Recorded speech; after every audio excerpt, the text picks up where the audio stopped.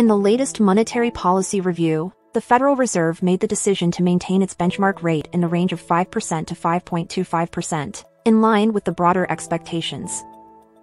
This marked the first instance in over a year that the Fed decided to hold rates steady, signaling the challenges that persist in the U.S. economy, particularly given the increasing probability of a recession, currently estimated at 65%.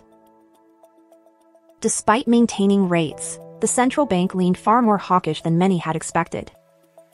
The Federal Open Market Committee, FOMC, projected 2 additional hikes in the near future as inflation continues to run above target. The Fed raised its benchmark rate forecast to a terminal rate of 5.6% at the midpoint in 2023, up from a prior forecast of 5.1% seen in March, suggesting 2 more hikes remain in play. The future rate decisions would be made on a meeting-by-meeting basis, stated Powell, leaving a certain level of uncertainty regarding the July meeting. The reason for this hawkish stance lies in the inflation figures. The FOMC members expect inflation, which is currently well above the Fed's 2% target, to pick up pace. The Core Personal Consumption Expenditures Price Index, the Fed's preferred measure of inflation, is forecast to rise to 3.9% in 2023, up from a prior forecast of 3.6%. Despite the grim prospects, the strength in the labor market is expected to continue, supporting wage growth and services inflation. The unemployment rate is projected to be 4.1% in 2023, lower than the previous 4.6% estimate.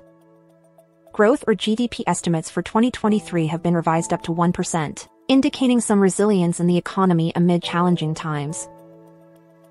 Notably, the tightening monetary policy and resultant high interest rates have put both fundamentally healthy and zombie companies under significant pressure. The historically high rates are increasing the fragility of the banking sector, while the looming recession threatens the return on equity for companies, making cheap refinancing almost impossible. In an unprecedented move, both Republicans and Democrats have agreed to lift the debt ceiling for the 79th time, this time indefinitely, until 2025. This step is seen as a strategy to avoid the impact of a possible state bankruptcy during the election year in 2024. However, it also suggests that the U.S. economy is moving towards a stage where rescue operations for companies and banks would be commonplace, putting immense pressure on the American Central Bank. The Federal Reserve's decision to keep rates steady at this meeting, coupled with an agreement on an unlimited debt ceiling, is a clear indication that the U.S. economy and its artificially comatose currency, the U.S. dollar, are headed for challenging times.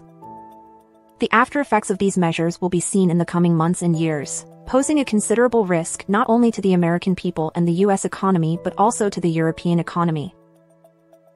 The Fed's more hawkish stance, alongside increasing uncertainty surrounding the U.S. economy and the looming recession, could have far-reaching implications for both domestic and global economies. Domestically, U.S. consumers and businesses could face a tougher economic environment. Higher interest rates could dampen borrowing and investing, thereby slowing economic growth. Consumers may also face increased costs for borrowing on credit cards, auto loans, and mortgages. These factors could contribute to the anticipated recession, potentially leading to increased unemployment and slower wage growth.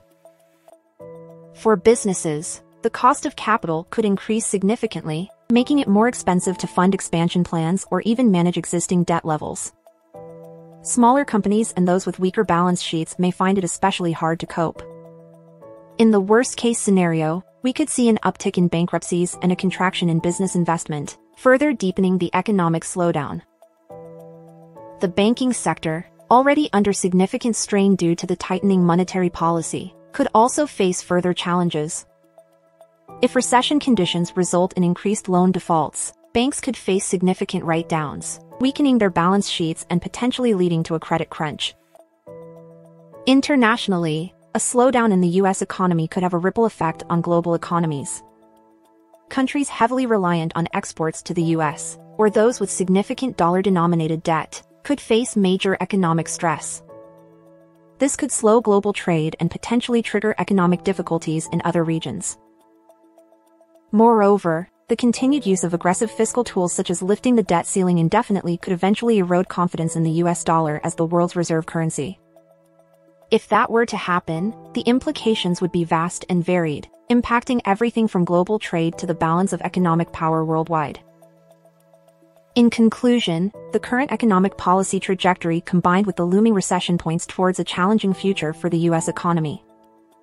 It is clear that careful navigation and adept policy measures will be crucial in managing the impacts of the likely economic downturn and ensuring the long-term stability of the U.S. economy. It is a reminder that the ripple effects of U.S. economic policy decisions can have significant implications globally, underlining the interconnectedness of today's global economy. Thank you for watching. Don't forget to like and subscribe for more great content in the future.